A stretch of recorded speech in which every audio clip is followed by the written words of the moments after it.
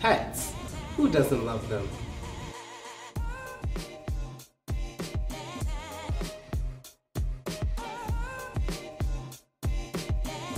They are nice, loyal, and most importantly, fun to play with. Dogs, cats, and hamsters, they're so typical. That's why we are presenting you the bearded dragon.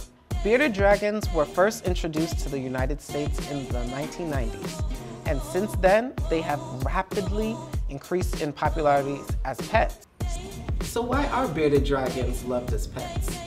Bearded dragons are usually gentle by nature, and you rarely hear of any aggressive bearded dragon, especially towards humans. Isn't that so cool? They are so easy to maintain. They don't require walks and follow a basic routine even into their teen years. That's why you should come to the New York Hall of Science and see our beloved Romeo. Romeo, Romeo, where art thou, Romeo?